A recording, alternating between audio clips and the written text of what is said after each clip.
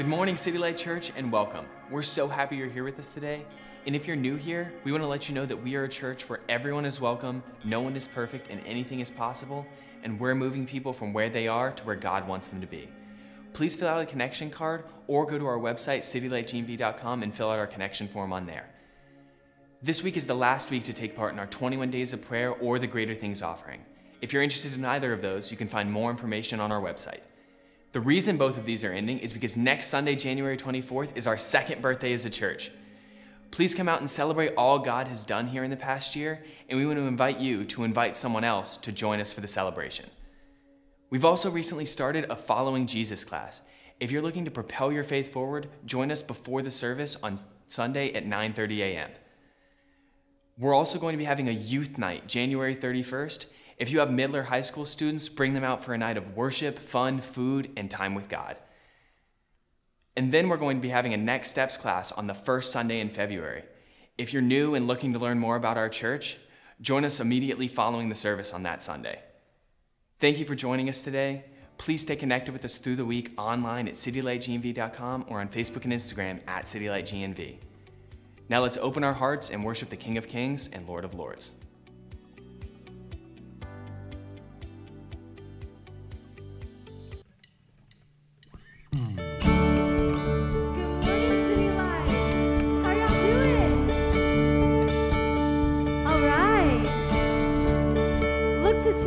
People around you, give them a little COVID-friendly wave. Little elbows up. And if you're tuning in online, just put a little wave emoji in the chat to say hello. But we're so glad that you are here joining us today. Let's sing this out this morning. Just one word. Just one word, you calm the storm that surrounds me. Just one word, the darkness has to retreat. Just one touch, I feel the presence of heaven. Just one touch, my eyes were open to see. I can't help but believe there's nothing that our God can do. There's not a mountain that He cannot move. Oh, praise the name that makes the way. There's nothing that our God can do.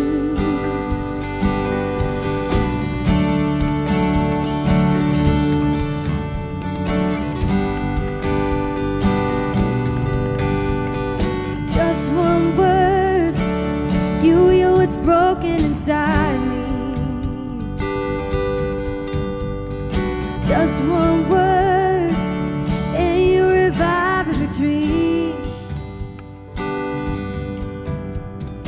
Just one touch, I feel the power of heaven. Just one touch, my eyes were open to see. I can't help but believe.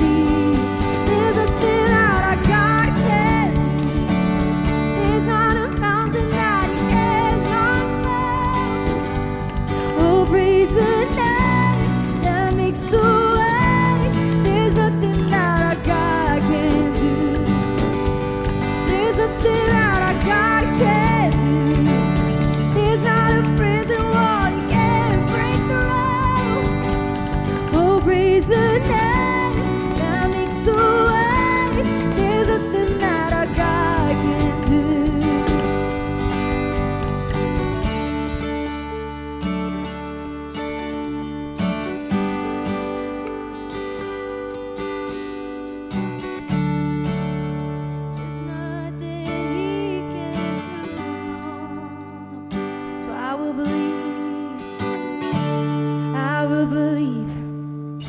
Greater things, there's no power like the power of Jesus.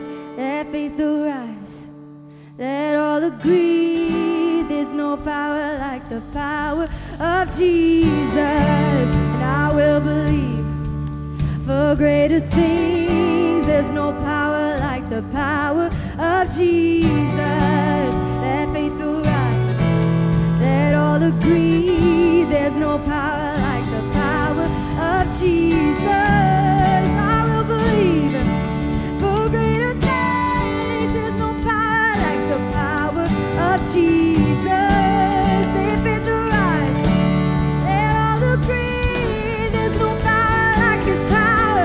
There's nothing that our God can do. There's not a mountain that He cannot move.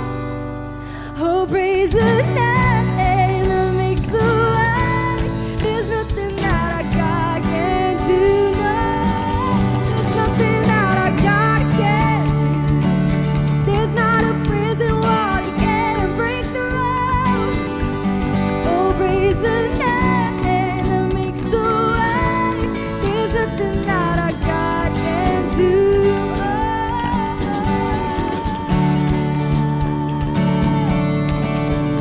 There's nothing He can do. There's nothing that our God can do.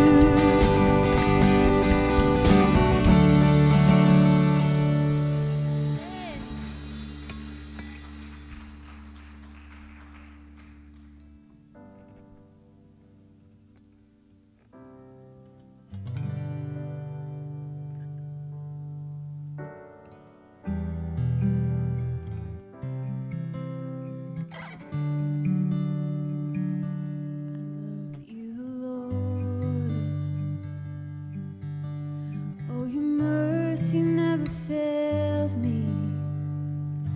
For all my days, I've been held in your hands. From the moment that I wake up until I lay my head, oh, I will sing of the goodness of God. And all my life you have been faithful. And all my life you have been so, so good. With every breath that I am able, oh, I will sing of the goodness of God. I love your voice. You have led me through the fire in darkest night. You were close like no other. I've known you as a father. I've known you as a friend, and I have lived in the goodness of God. And all my life you have been faithful. And all my life you have been so, so good.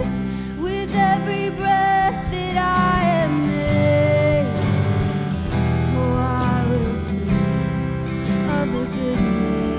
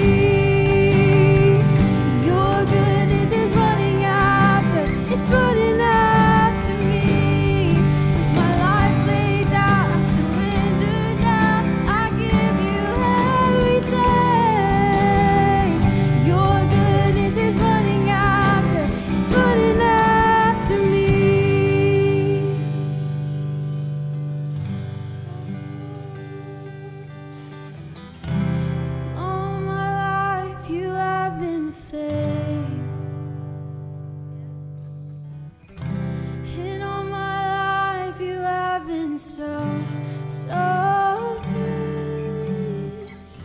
With every breath that I am made, oh, I will sing of the goodness of God. 'Cause all my life you have been faithful, and all my life you have been so, so good. With every breath that I am able, oh, I will sing of the goodness of God.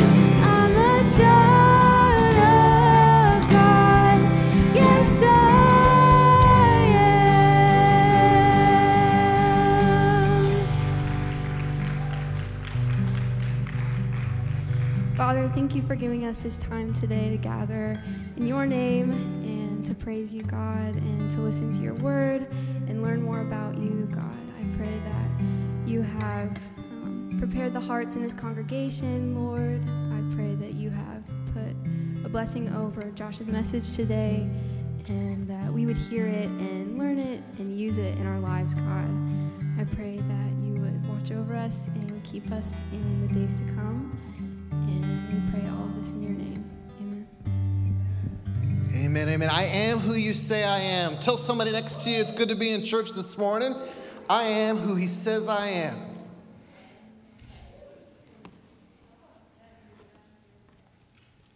You can take a seat if you haven't already. It's good to be here this morning. I'm trying to get this to balance for some reason. Jeff, my microphone is hot. I'm not sure if you hear that or not, but I'm getting some feedback up here. Well, good morning to everybody in the house, and good morning to everybody online. We're so glad that you're joining us here at the beginning of a new year. And I just want to say, if you're just joining us online, would you type in the chat just where you're from? I know we've got some friends and family, extended family joining us in South Florida, some people over in West Florida. I think we might have some people joining us today from Minnesota. I don't know. So that'd be pretty cool if that was the case. So just let us know where you're from. We're glad that you're here. And the Holy Spirit is moving in this room. His truth is already being proclaimed over our lives. We're already experiencing his presence and his change. And I'm excited about what God's word has for us today, because we believe this. It's good to see you, Brittany. We believe that every time we open up our hearts to God's word, that he wants to speak to us. And so I'm just feeling and sensing a spirit of unity among us today, that we want God to speak. If you missed last week, we started a new 3-part series looking at the Old Testament book of Haggai. And Haggai, as we found out, was a minor prophet during the days of when the people of God had gone into captivity. So we went all the way back to King Solomon's temple days. And King Solomon had built this amazing, ornate, magnificent temple. And people would travel from all over the world to see the site and to worship in this very special place. And over time, after King Solomon died, the people's hearts drifted away from God. And they started worshiping idols. And before long, King Solomon's temple went from being this active place of worship to more of just this monument, this thing of the past. And God wasn't okay with that. And so he allowed some events to happen in the lives of his people to turn the people's heart back to him. And you'll recall we talked about this last week. In 587 BC, King Nebuchadnezzar, he takes his army from Babylon and they destroy Judah. And to add insult to injury, they destroy King Solomon's temple. This amazing, amazing place that even historians to this day still talk about. And not only do they destroy the temple, but they take everyone into captivity for 5 decades. For 50 years, the people are living in captivity. So you can only imagine the sense of relief, the sense of hope that the people had bubbling up in them when they find out that the governor is going to allow 50,000 of them, a remnant of the people, to return back to their homeland. And the first thing on the heart of these people is we are going to rebuild our temple. We're going to get back to the way things used to be. We're going to be faithful to our God. We're going to be worshiping him. And we're going to be known as a people of worship. And so you'll recall last week, they built the foundation as soon as they got there, cleared off all the rubble, started to build the foundation, and they built an altar. And not too long after that, the whole thing came to a halt when they experienced just the smallest bit of resistance. The Samaritans showed up and said, "What are you doing? You can't be doing that." And so they just stopped. And for 14 years, this remnant of people who had all these great ambitions and these things they wanted to do, they stopped the work. And God's temple was no longer being taken care of. And they started working on their own houses and not God's house. And so God raises up Haggai, our prophet, and he wants Haggai to communicate to the people that now is the time to get back to work. Don't focus on your house. focus on God's house. Let's put God first. That's the context of where we're going to be today. If you've got your Bibles, Haggai chapter 1, verses 13 and 14 is where we're going to start. Haggai 1, 13 and 14.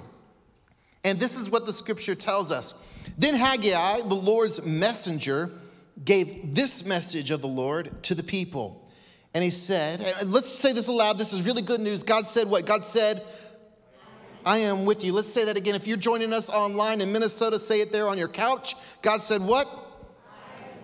I am with you. And we're going to come back to this thought later on in our time together. I am with you, declares the Lord. Then verse 14.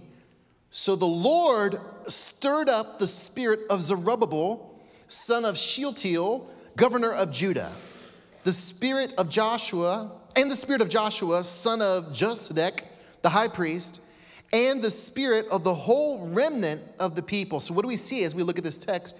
That God's spirit stirs up the spirit of the governor, the high priest, and all the people. And I love this because Haggai wanted us to know that God stirred up their spirits, that God was moving on the earth, that God was making a way, he was doing something special. And so my prayer today is that God would stir our spirits. If God can step into time and stir the spirits of his people during Haggai's day, we can pray and we can believe that God would stir our spirits, that he would move us from where we are to where God wants us to be. And that's what God does for his people here in Haggai, and he gives them a sense of calling, a divine direction. Now, for those of you who are followers of Jesus, you know this, that just at some point in your life, maybe regularly, I don't know, but just out of the blue, you will sense a purpose that I'm supposed to do this thing. I'm supposed to do that thing. I'm supposed to turn the van around, roll down the window, and give the man the pizza. I'm supposed to do that. And if you missed last week, that went right over your head. But you missed a good one. You should have been here. The point is there will be times that God will alter your plans. There will be times that he stirs up your spirit. And that's what Haggai tells us. He said, God stirred up their hearts, and they began to work on the house of the Lord Almighty. And they're working fully believing that we can do this. We've got this. I've got faith. Yes, I do. I've got faith. How about you? And the other team, I've got faith. Yes, I do. I've got faith. How about you? And they fully believe they can do the job that God is calling them to do. And then a month goes by. A month. And guess what happens? The people stop. The work stops. They quit again. They fizzle out. And we find out that at one of their big religious festivals, all the people of the nation of God, they'd all gathered together, and they're at the site of the temple, the construction site, and reality hits. The reality on the ground smacks them in their face, and they see the progress so far, and they're like, this is pathetic. This is all we've got to show for our work. This is embarrassing. And this giant cloud of discouragement settles in over God's people, and they quit. Done. They drop their shovels, they walk away from their wheelbarrows, and all the excitement and all the momentum just fizzles out. And I don't know about you, but I can't handle a quitter. I can't stand a quitter. So little respect for a quitter. Like some man who just walks out on his family and quits because something got too hard or there was a better option over here. I can't handle a quitter. Or someone who's been your friend and then you go through hard times, right? And they quit on you. And you're like, what? I can't handle a quitter. And maybe the reason I can't handle a quitter is because I don't like the quitter in me. I don't like when I give up, when I quit. And maybe you could relate because we've all been there. Where we set out to do a thing, we set out to accomplish a mission, we're going to attack it, we're going to achieve it, we're going to slay it, make it happen, and then everything just flames out before we ever really get started. And by the way, to all the men and the husbands in the room, I'm not talking about putting away the Christmas lights this year. Like, I understand if you quit doing that. Like that's just a God's timing type thing, right? Just wasn't God's timing. I get that. But anyway, God's people, they quit. Right here in the text, and they were gung-ho. They were ready to go. Let's do this. Let's build this building. It's going to be easy peasy, lemon squeezy. And 1 month later, to the day, and we know this because they kept good records, to the day, they flame out. And I don't know what it might be for you. Maybe you decided, I'm going to get out of debt. Let's do this. Let's get out of debt. No longer going to be slave to the lender. Oh, wait, Christmas is coming. I got to do my shopping. Like, December surprised me again. I've got to do my shopping. Or you were going to get on this diet plan. You're like, here it is. This is the time. We are going to lose weight. We're going to be healthy. But then you discovered that a package from your aunt came late from Christmas, and you got this whole fudge thing came in, right? Like, the diet can wait, and double stuffed Oreos were on sale at Publix BOGO.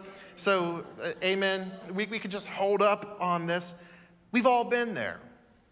Maybe you decided this year I'm going to go to the gym and I'm going to get chiseled. I'm going to get ripped. Now is the time, seize the day. And then February, right? Like if you just make it past February 1st, you will beat most of the people who go to the gym. It's true. We tend to quit. We quit. So we've all been there. We've got good intentions. We're off to a great start. And then we don't make the progress that we think we should make. We look in the mirror and we say, I'm not seeing it. I don't know if this is worth all the work. And that's exactly what happens to the people of God. They're like, let's build this temple. They're off to a great start. And then 1 month in, things didn't go the way they expected. They got incredibly discouraged and they quit. So Haggai, he asks them a question that to me is a loving question. To me, it's as if God is trying to get to the root of their discouragement and help his children. And if you are discouraged today, perhaps you're discouraged because of the two reasons raised in this question that Haggai asks. This is Haggai chapter 2, verse 3. So Haggai asks the people on behalf of God, who of you is left? Who of you is left that saw the house in its former glory? In other words, who of you is old enough to remember Solomon's temple? Wasn't it amazing? And you look at yours and he says, how does that look to you? How does it look to you now? Does it seem to you like nothing? Who of you remembers the former temple and its amazing glory? Does this one look like nothing to you? Two causes of discouragement in this passage that I struggle with, and maybe you do too. If you're taking notes, the first is comparison, and the second is a lack of progress. Comparison and a lack of progress. These people were doing what I so often do. They were comparing their start with someone else's finish. That they were comparing the things that they were attempting to do, their little meager attempt at a temple, to Solomon's amazing temple, the memories that they had of it. In fact, Bible scholars estimate that Haggai was somewhere between 70 and 75 years old when he wrote this book, which means if you subtract his 50 years of living in captivity from his age, we can guesstimate that he was probably a teenager, maybe 15 years old when they were taken into captivity. So he would have had firsthand memories. He could think back and say, I remember what Solomon's temple looked like. And for those who were too young to remember, they had the stories, right? The stories from their grandparents and their parents. And I'm sure that they were probably, a little, like the fish always gets bigger as you tell the story. So they were grand stories. And it was comparison. And I don't know about you, but I can really get discouraged when I compare myself to someone else. And some of us guys, we are really bad at this. We really are. Like if you've got some friends maybe on social media that you haven't seen for a long time, and you look back at their life, you're like, dang, look at their house, look at their car, look at their job. Amazing. And my job stinks. I would quit if I could. And my car, it's in the shop every month, and I don't own my house. I'm renting on the wrong side of town, and we get into this comparison. And maybe you ladies, maybe you don't compare yourself to other ladies, but you compare your kids, right, to another lady's kids. And her kids all go to school with these perfect matching outfits, with little baked goodies in their lunch, and they're getting college credit right now, and they're in the 5th grade, right? And you look at your kids, and you're like, I don't even know if they were wearing pants when they left today, and they lost their lunch money, and they're failing PE, right? And just a little bit of comparison, and we can get discouraged really quickly, like, what's wrong with me? What's wrong with me? And that's exactly what God's people did. Look at our little pathetic attempt at a temple. It just pales in comparison to the glory of Solomon's temple. We're failures. We feel so discouraged, and so comparison causes discouragement, but so does a lack of progress. And maybe you're saying to yourself, this is the year I'm going to get on my diet. I'm going to get back in shape. A new year, new me. And for a whole month, you've been eating nothing but almonds and kale, and you stepped on the scale this morning, and you were 2 pounds heavier. And that's discouraging. Or you're like, this semester, I am going to get my GPA up. And so you spend late nights in the library with your nose in a book, and you're skipping out on the weekend trips to the beach so you can study in the dorm. And then you get an email from your professor saying, hey, tutors are available. We can help out. And it just hurts.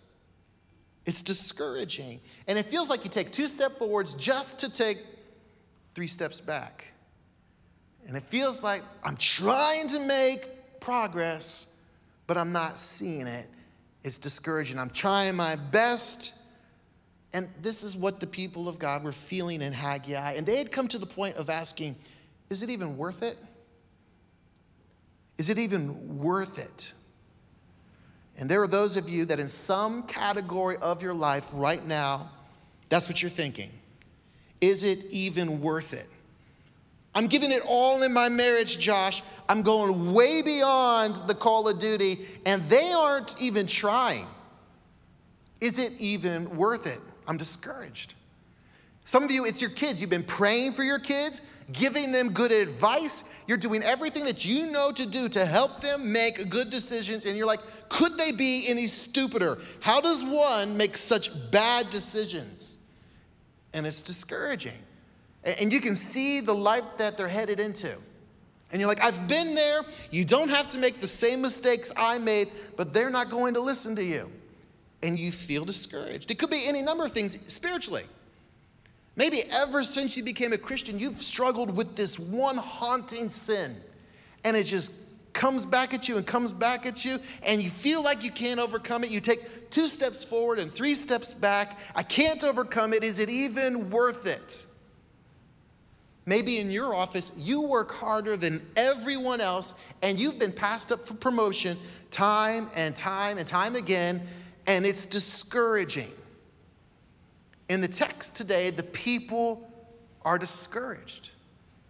And I think most of us can relate to that at some level, at some personal level, either presently or in the past. But I think all of us can relate at a national level, right? So normally going into a new year, the people are full of not opposition, we're full of optimism.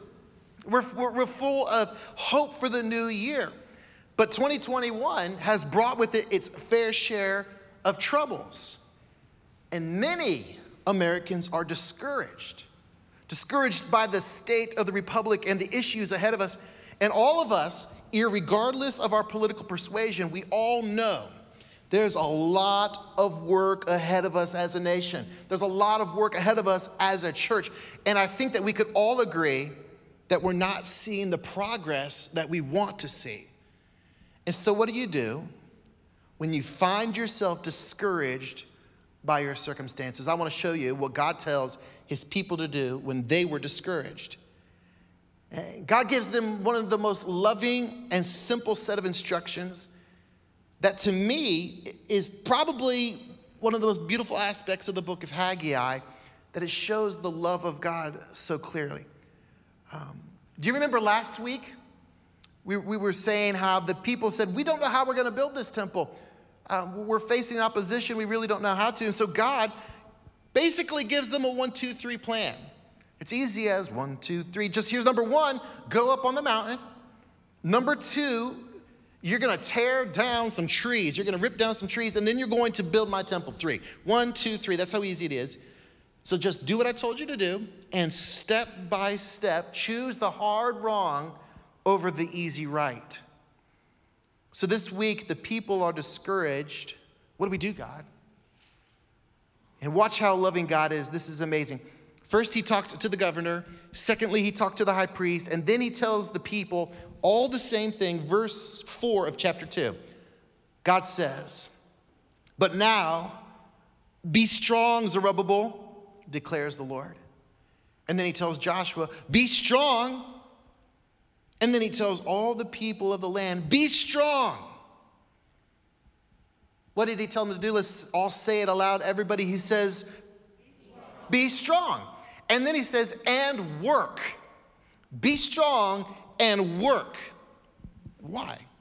Well, God says it here again. For I am with you, declares the Lord Almighty. So what do you and I do when we're discouraged? The first thing that God says to do is to be strong. The second thing that we do, it says right there in the scripture, is to do the work. So can we all say this? Be strong. Be strong and do what? And do the work. So if you're discouraged right now, God says to you, God says to me, be strong and do the work. If you feel like you might give up right now, God says to you and God says to me, be strong and do the work. And listen, the great news is that we don't have to be strong in our own power. The Bible teaches that in my weakness, God's strength is made perfect. I praise God for that. The Bible also teaches us that the same Spirit that rose Christ from the dead lives within you and I, his followers. In fact, when you can't do any more and you're about to give up, that's when you are the perfect candidate for God's strength to be strong in you. So what do you do when you're discouraged? You be strong in the Lord, in the power of his might, and you do the work. And I want us to notice that the text says to be strong and do the work. It doesn't say to be strong and talk the talk. Be strong and dream the dream. Be strong and sit on your couch and wait for the phone to ring. The Bible says to be strong and do the work. And so in this context, God is saying to the people, just put down one more stone. Just put down one more stone. I know you're tired. I know that you don't see any progress. Just put down one more stone. And I realize that one stone didn't make much of a difference, but be strong and do the work. Put down one more stone. You're not going to see progress. I'm okay with that. You're not seeing progress. I'm fine with that. My word hasn't changed. Your orders haven't changed. Put down one more stone. Keep doing the last thing that I told you to do. Keep choosing the hard right over the easy wrong. Yeah, it'd be easy to quit and go home. It would be easy to just call it quits, kick our feet up and stop the work. But God says to be strong and do the work. For me personally, every time I get into a season or a situation where I'm feeling discouraged, I always go back. I have an image for me, and I tell myself, lace up your boots, put your helmet on, and keep marching. Keep going. Keep fighting. And for me, that helps. Just get up, put your boots on, and keep going. I heard a pastor say recently, and I loved it. He said that successful people do consistently what normal people do occasionally. That's good. You should write that down. Successful people do consistently what normal people do occasionally. So what do? You be strong and you keep doing the work. You put down one more stone and then another and then another. And when you feel like giving up, Christian, you be strong and you keep the faith. You be strong and you keep praying. You be strong and you do what's right even when you're not seeing progress. If someone just needs to be very practical this morning, be strong and keep exercising even when the numbers are going the wrong direction. Be strong and keep paying off your debt. Even when all you have is $10 extra at the end of the month to put towards the debt, be strong and keep loving the people around you when they're not loving you in return. Be strong and keep sending out the applications even when the phone isn't ringing. Be strong and do your best at work even when it seems like no one is noticing and the whole team is slacking. Be strong and show honor even when those above you are not acting honorably. Be strong and continue to love your spouse when your spouse is unresponsive. Be strong and continue to love your children. Pray for your children. Stand for your children. Fight for your children, even when they don't understand your heart. They don't understand what you believe. Be strong and do the work. Galatians chapter 6, verse 9 exhorts us. It says, let us not become weary in what? Let's say this aloud. Let us not become weary in what? In doing good. In other words, don't become weary in doing the good work, because at the proper time, we will reap a harvest if we do not what?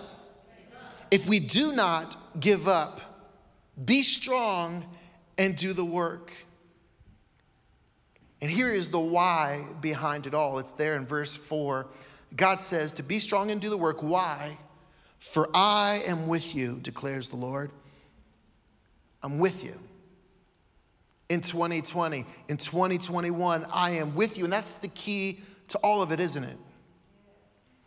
So we can walk into the uncertainty and the discouragement of 2021, and we can lace up our boots, and we can put on our helmet, and we can keep on marching as long as we know that we're not alone, that God is with us, and that we get to join him in the work that he is doing on the earth. And then what God is going to show his people, when I read it this week, this particular passage, if you tune back in, because it just brought me to tears. And I hope that it's encouraging to you. We're going to see what God is doing in the earth at this time. In chapter 2, verses 6 through 9, I want to remind you that the people of God could not see what God was doing. Right? We've got the benefit of looking back and knowing how the story was going to end. The people of God in Haggai's day did not know how things were going to end. So chapter 2, verses 6 through 9. This is what the Lord Almighty says. In a little while, can we all say in a little while? In a little while, I will once more shake the heavens and the earth, the sea and the dry land. I will shake all nations, and what is desired by all nations will come. And I will fill this house with glory, says the Lord Almighty. The silver is mine, and the gold is mine, declares the Lord Almighty. The glory of this present house will be greater than the glory of the former house, says the Lord Almighty. And in this place I will grant peace, declares the Lord Almighty. God says something that they could not begin to get their minds around. God says that the glory of this house, the glory of this present temple, like the work that you're doing now, is going to be greater than the glory of the former. Greater than Solomon's temple? What? God, what are you talking about? Are you feeling okay, God? Right? You might need to see a doctor. And God says, no, the glory of this present temple, the one that you are working on, the one that you are building right now, is going to be greater than the glory of the former temple. And the discouraged people are delusioned by the facts that they see on the ground. The facts that they see with their own eyes, and they say, no, it just can't be. There's no possible way. Even secular historians say that Zerubbabel's temple wasn't even close to the grandeur of Solomon's temple. Not even close. So what was God saying? What are you saying, God? The people had no idea that God was actually foreshadowing the great New Testament truth of his love. You see, all throughout the Old Testament, what happens in the physical is often a picture of what will happen in the spiritual in the New Testament. It's a foreshadow. So God shows us physically what he is going to do, what he will do spiritually. God shows us naturally what he wants to do supernaturally. And here's how, it's mind-blowing. God says that the glory of this present temple will be greater than the glory of the former temple. How can you say that? How can you say that? Because God was going to do something that they could not imagine. In Old Testament days, the people had to go to the temple and make a sacrifice in hopes of being right with God. I'll say that again. In the Old Testament days, the people would go to the temple, make a sacrifice in hopes of being right with God. In the New Testament, the new covenant, God says something completely, it's crazy. It's unexpected. He said, now, those of you who are followers of Jesus, you are the temple of the Holy Spirit. Your body is the house where God dwells. And this is mind-blowing. This is crazy talk, because everybody thought you had to go to the temple to experience God. And now God says, no, wait a second. If you are my follower, if you are a follower of my son, Jesus, I actually dwell in you, and Jesus is the greater glory. Jesus is the greater glory emitting from your life. Now, that changes everything. That changes everything for you and me. Because now that means you don't have to be strong and do the work on your own. Now it means that because God is with you, and not only is he with you, not only is he for you, he is in you. So when you are working on God's behalf, God is working with you. Like, you get to be a part of his work. You are a history maker. You're making his story. And the scripture says that greater is he that is in you than he that is in the world. You are the temple of the Holy Spirit. Jesus dwells within you. And the glory of his temple will be greater than the glory of the past. Amen. So every time you put down a stone for his name's sake, you are bringing glory to God. Every time you serve someone, you are glorifying God. Every time you forgive someone, you are glorifying God. Every time you love someone in his name and you share his word, you are glorifying God. And here's why we should not be discouraged. The scripture is telling us that you are not alone.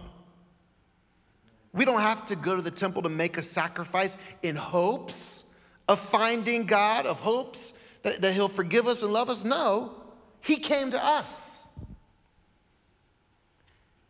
And he gave his son so that we might be right with him.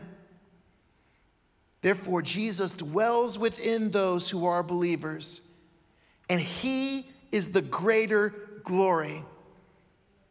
So I can't be, and you can't be discouraged. Joshua 1:9 says, do not be afraid. It says, do not be discouraged. It's not an option. Christian, follower of Christ, don't let it happen.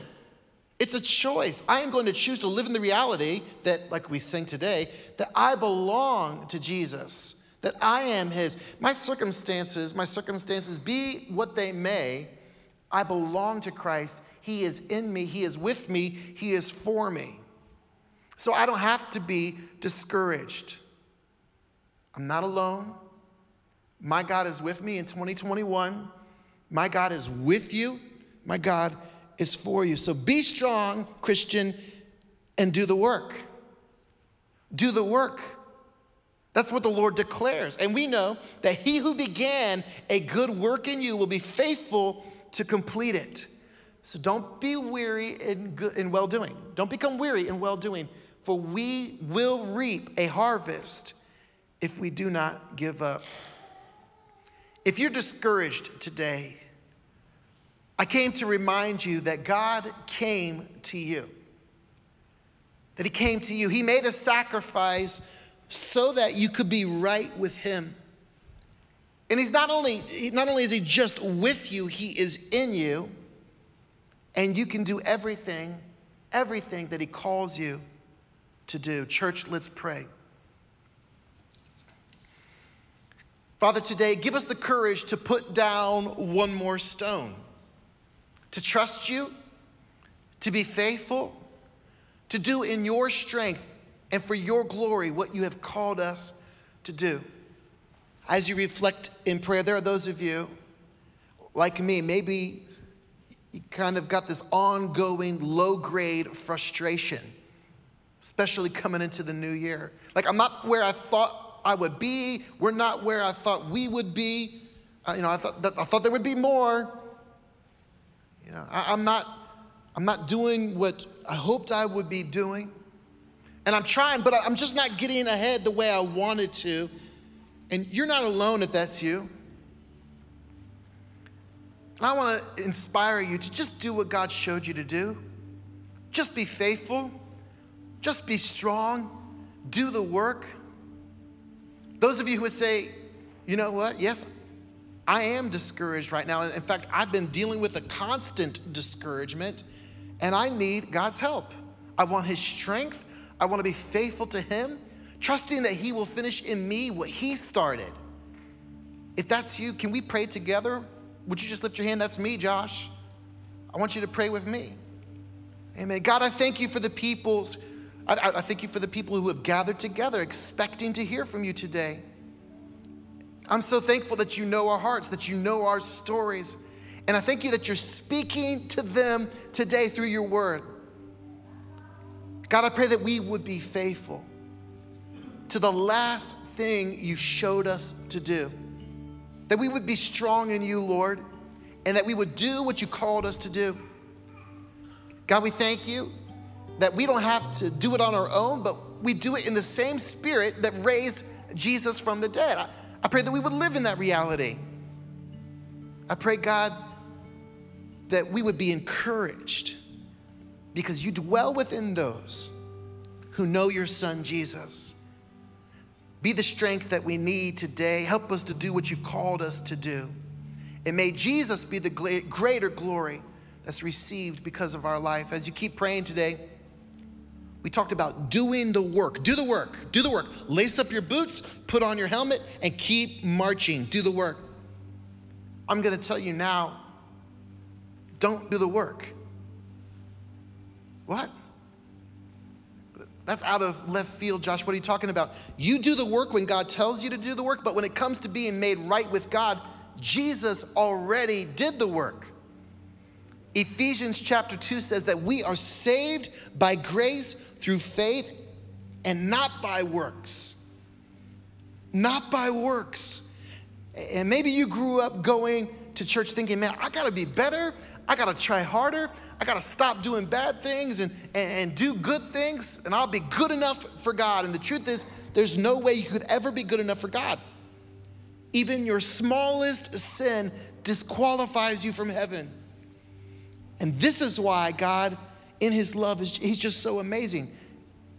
Because he didn't make us go to a temple to make a sacrifice. He came to us. He came to me. He didn't shout his love from heaven. He came to earth to show it. And he sacrificed his son, Jesus, the Lamb of God, the final sacrifice.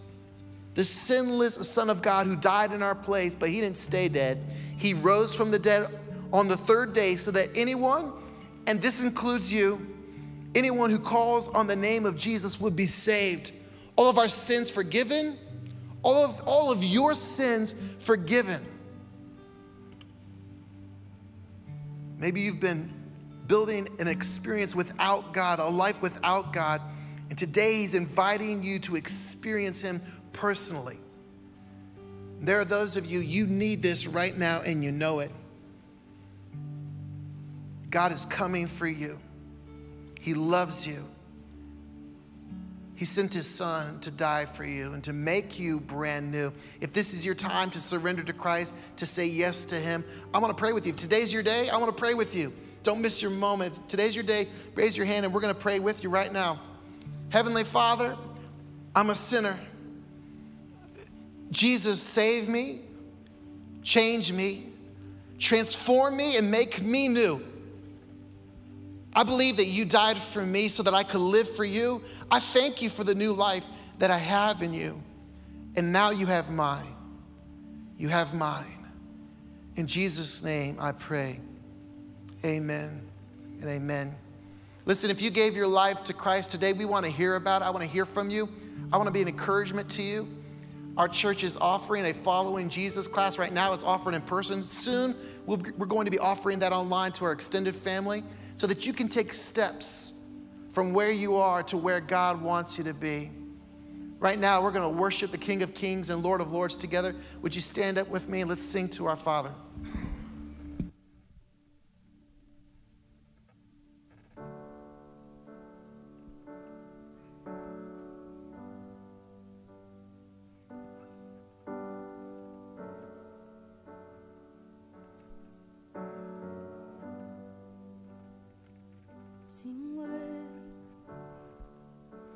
Worthy of every song we could ever sing,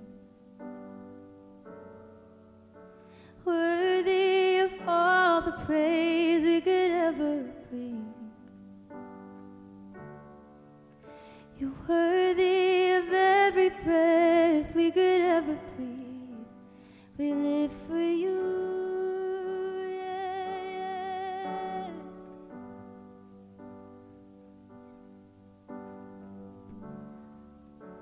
Jesus, the name above every other name.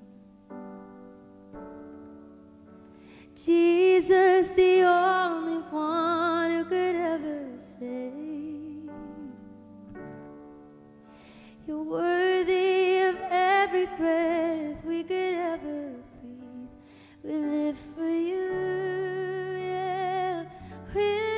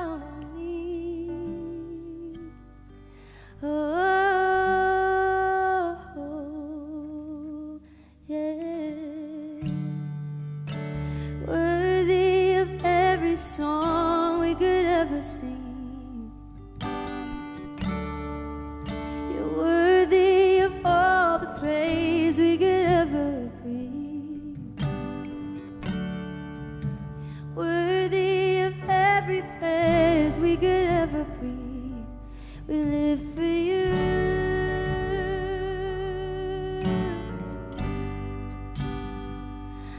Jesus, the name above every other name. Jesus, the only one who could ever save. Worthy of every breath we could ever breathe. We live for you. Yeah. Oh, we live for you.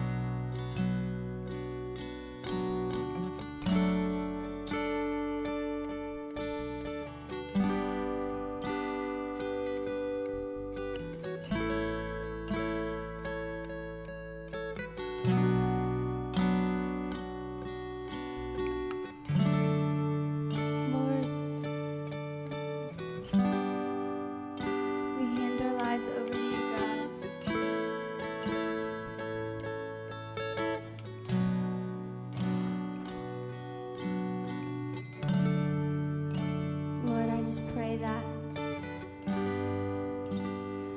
we build our life on your love, God. Your love is like no other, God. Thank you for your love each and every day. No matter what we do, that nothing can separate us from who you are, God.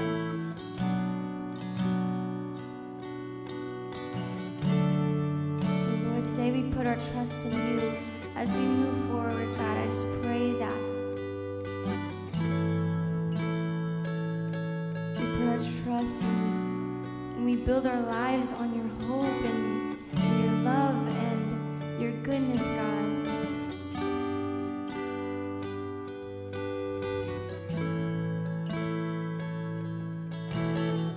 Thank you for today. Lord, thank you for who you are. Thank you for the cross, for your sacrifice. Lord, I pray that we never forget of your love for us. That we can live and walk every day in that freedom, God. Thank you, Lord. We love you. In Jesus' name. Amen. Amen, amen. Well, I pray that this message today spoke to you guys. And if you're joining us online for the first time or you're joining us in person, maybe you've been a follower of Jesus for a while now, or you're just trying to figure out who this Jesus guy is, we are so glad that you could join us today, and we are so honored by your presence. I have a few reminders today before we close out. The first is this. So a lot of you guys know that we are in the midst of our Greater Things offering. And what that is, we believe that God has called us to tithe, give our first 10%. But we say, God, we hear your 10% and we want to raise you a little bit and sacrifice more of our finances to you. And so we are in the midst of that Greater Things offering. We have one more week to get that in. So I encourage you guys to pray and give as you hear from the Lord. The next is we are having our 2nd year anniversary this upcoming Sunday. City Light has been up and running strong for 2 years, so praise God for that. So we are going to have food, games outside, so please join us. And as we say every Sunday, make sure to invite someone. Remember, one invitation could change an eternity. Lastly, we are in the midst of our 21-day fast. I know a lot of you guys are fasting. On top of that, we also want to pound on heaven's door and cry out to God and just believe that he is going to do some pretty crazy things in our nation and in our world. So we're going to be meeting right over there to pray. We're going to have a guided prayer time for 15 to 30 minutes. We're going to see where the Holy Spirit leads us. But we are going to pray over there. So I encourage you guys to join us. If you can't make it, we will see you next week. And I want to remind all of you guys, we are made to shine. So go shine like heaven on earth. Love you guys.